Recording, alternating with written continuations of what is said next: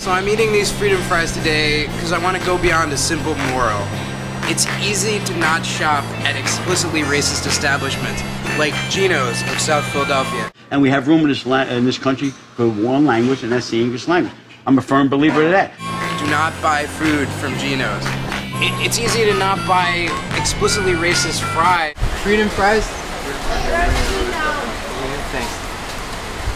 Freedom fries?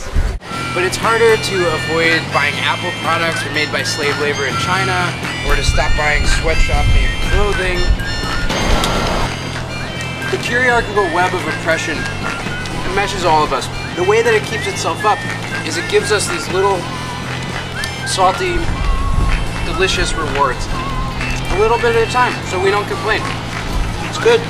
Freedom fries. Never forget.